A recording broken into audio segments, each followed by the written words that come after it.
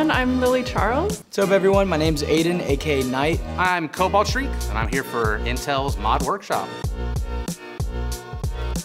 Actually, I was a big WoW player before I was a streamer. I did a lot of WoW, raiding, was a guild leader for years, played a lot of League of Legends. Found Twitch through League of Legends by watching some pro players, trying to pick up tips.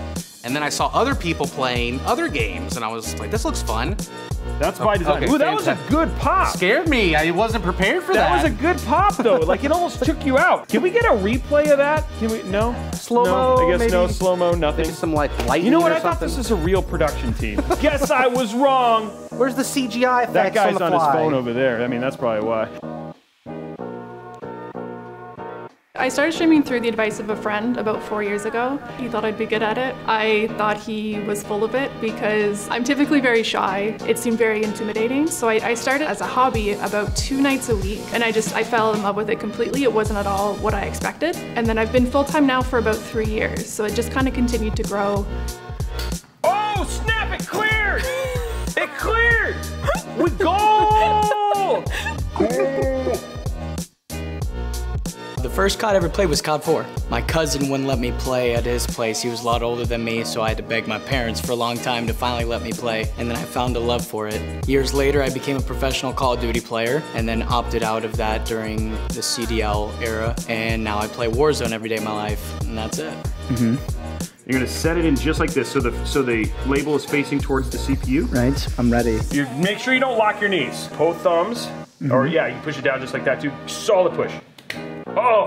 Wow. Prepare Okay. yourself. And then just push down. Yep, solid push. Oh! See? That was a Love good it. one. There you go. Okay, now give it a good push. Ooh, actually, that was, oh, dude, that was nice. So my computer's about 4 or 5 years old. I was thinking about upgrading within the next year or two. I've swapped out a couple of parts here and there, so I upgraded to like a 2080 at one point. It's coming to the point where like my motherboard and my CPU, I think it's like an i7 right now, like a 6700K. It's getting there. It could use some upgrades. I don't know, it gets the job done, but definitely about time for an upgrade. My rig at home is about 3.5 years old. At the time, it was top of the line, little outdated currently. This is gonna be a pretty big upgrade.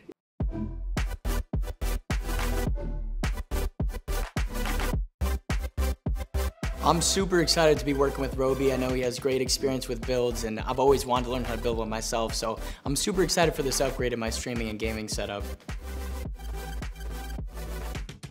Yeah, sometimes you fly an SR-71, sometimes you fly a Jackal, or sometimes you build a PC.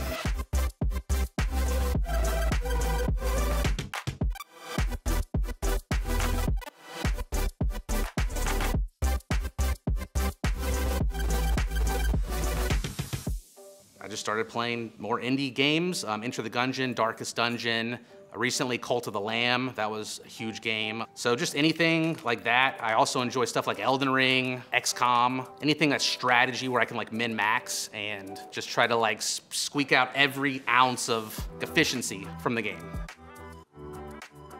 I play a lot of the Souls content, like a lot of FromSoft games, Elden Ring, Dark Souls 3. I've no-hit Dark Souls 3 successfully.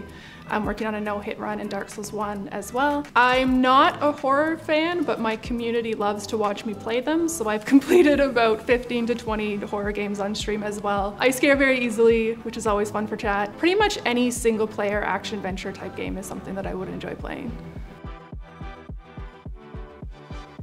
And we will see you guys on the next episode. Bye, guys. Bye. Call of Duty Black Ops 4 is my favorite title. I love the fast movement mechanics, slide canceling, and stimming. It leads to a lot more engagements and staying alive, more skill gap. It's so much fun. Like, I love just interacting with chat and playing stress-free and not competing as much as just having a great time. So it's been great.